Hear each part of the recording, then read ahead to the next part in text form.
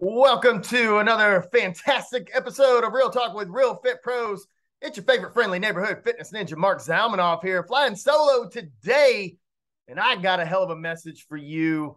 But first of all, if you are listening to this on release day, we have our Fit Pro Collective live event September 15th and 16th. And let me tell you, if you've never put on a live event, it's a lot of damn work. It costs a lot of money and we are super excited. Definitely a learning experience for all of us involved, but we have a fantastic lineup of speakers. We got a Super Bowl champ. We got an IFBB pro. We got a vice president, an ISSA. We got your favorite friendly neighborhood fitness ninja. We got Jonathan Loudermilk, the king of getting what you're worth. Got a lot of great people, and we are going to put on a hell of a show. So we are excited about that. If you don't know, I live in Texas and it's been summer for like the last 18 months. It feels like we finally are cooling off here a little bit. So that's fantastic. So much to be grateful for. I am grateful for you listening to this thing. And what I'm going to talk about today is this so-called recession that people seem to be talking about in social media, on the news. If you watch that, by the way, life hack, don't watch the news. That'll give you a lot of peace of mind, free up some brain space. My wife and I recently got a membership at a big box gym. Now I own a gym, but she's super pregnant. And as I said, it's been summer here forever. And my gym doesn't have heat or AC. It just got to a point where it's just too damn hot for her to work out in there. We walk into this gym and we go to the treadmill section to get on there, and you look up on the TV and all they have is news on, and it's all just a bunch of shit. Like, seriously, nobody wants to see that. Nobody wants to hear it. It's all crap to get you riled up, scared, divided, whatever you want to call it, but turn it off. Don't do it. Listen, the only reason that I even pay attention to the news is so I feel somewhat educated what's going on in the world and to make memes. That's pretty much the extent of it. But they keep talking about a recession, and most of you know that the cost of goods has gone up. You know, gas is up and milk is up and eggs are up, whatever. Like, I live in Frisco, Texas, where rent is too damn high, but it's just the reality of what it is. And what we're starting to see, unfortunately, is some of our fellow fit pros operating with fear and scarcity and worried about where their clients are going to come from. If the pipeline seems to not be as full as it used to, people are not committing to starting a new exercise program. People are not committing to investing in their health and fitness the way they were even just a few months ago. And I want to address some of this because I think perspective is key here, and understanding the value that we provide in the marketplace is huge. Now, preface this with the fact that I've been in the coaching business. I've been in fitness for 20 years now. So I've seen a lot. You know, my career started a long time ago, which means I witnessed the stock market crash of 2008. I was already in gym ownership at the time. It really did a number on the clientele that we had, because at the time I was running a gym where we had a lot of one-on-one personal training, and that market started to go away. Even before that, we started to sense it anyway because of the introduction of CrossFit and a couple other group training models that were catching fire. So we had already begun to shift, but lost a lot of clients during that time. And it really allowed me to retool the offerings that I had into what I actually still offer to this day, which is a small group training model. Anyway, but you know, I weathered that storm and came out on the other side of it.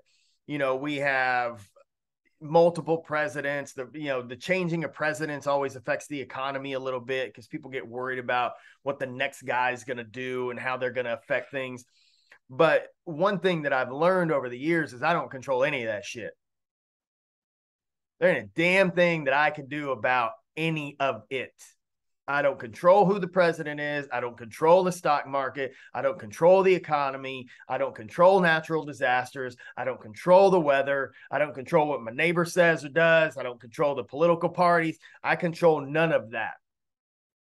All I can control is what's between my ears and the way that I respond to what the world is giving me. And if you are clear on your mission in this world and you're clear on what you can do for other human beings by helping them live happier, healthier lives, then there should be nothing that deters you from continuing to take bold action in order to grow your business and help more people. So let me give you a few things to think about.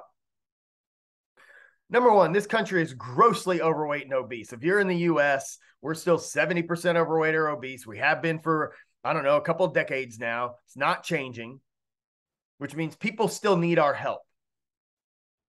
And if you go out and talk to people face to face, like most people want to talk about health and fitness, they will engage in a conversation. Most of the time, it's to tell you all the reasons that they're not doing shit, whatever. But if you can have the conversation with people, you'll realize that people still want to change.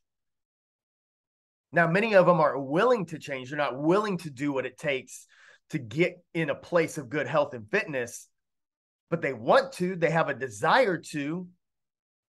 And maybe you're the catalyst. Maybe you're the one that actually gets through to them. Maybe it's your message and your tone and your personality and your presence that draws them in enough that they finally go, damn it, you're right. All right, what do I do?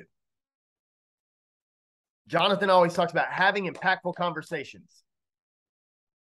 That's our goal. That's our mission, is to have impactful conversations with people.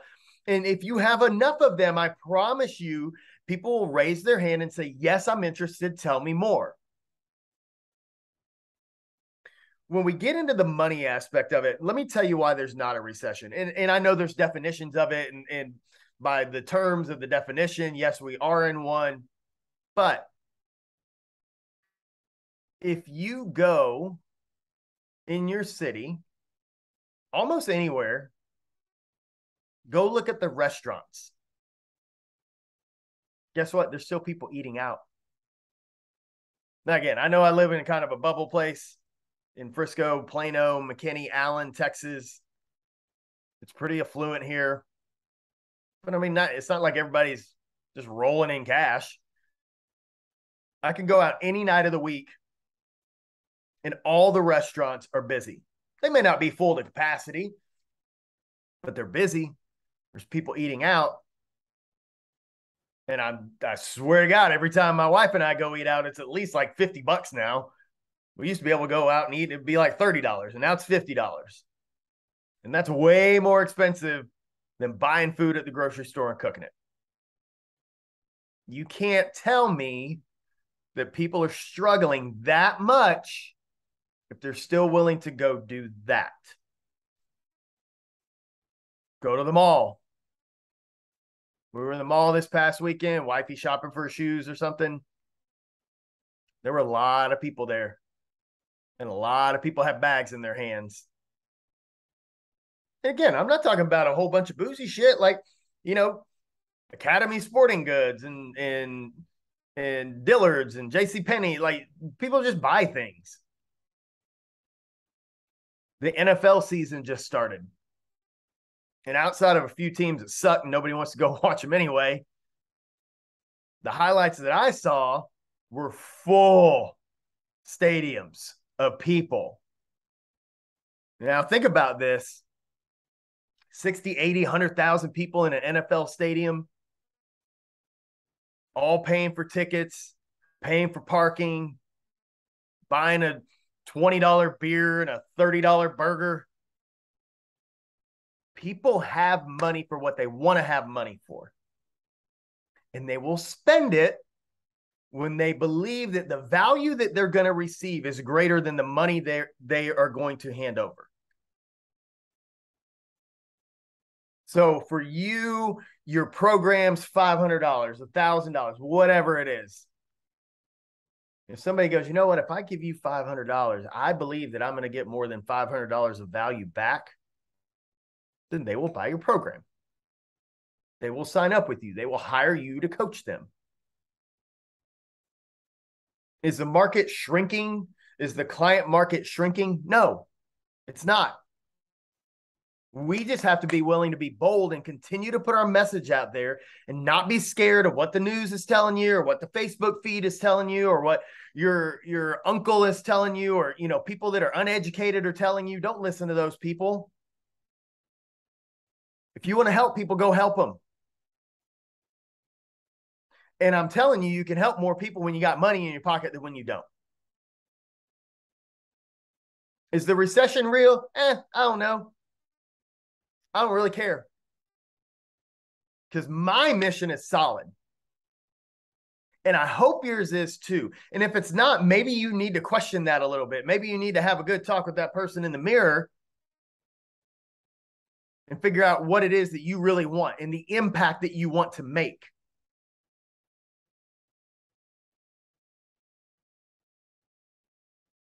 People need our help. People want to look and feel better. People want to walk with more confidence. People want to feel good when they put a shirt on. People want to be able to take their shirt off and feel good. People want to get off medication. The average diabetic spends $500 to $1,000 a month on medication. Can you convey that message to someone and let them see that, hey, you put in a little bit of time and effort and energy and you don't have to pay that anymore? Some of y'all are so caught up in the money aspect of this instead of the helping people aspect of this. Fuck a recession. Go help some people. That's what this is all about. Because most of you stick around in this industry long enough, you're in it because you're passionate about it. I wouldn't be doing this for 20 years if I didn't love it. I got a text yesterday from one of my clients saying, hey, man, I'm so grateful I moved close to your gym. I always thought you were a pretty good dude, but man, it's so great to be in there with all those people and see you in action. And I'm so grateful. Like that lit me up. That made my fucking day. And all I did was just help that guy. That's all I'm doing is serving him. What do you want out of this? You can grow a business at any time, any place, any type of economy. It doesn't matter. If you are confident in what you're doing and you're sharing that message with others, people will respond in kind. I promise you. I've been through enough years of this to know the drill. Stop watching the news. Stop listening to people that don't know. Stop listening to people that don't believe in you. And go out and get what you're worth. Y'all have a good day.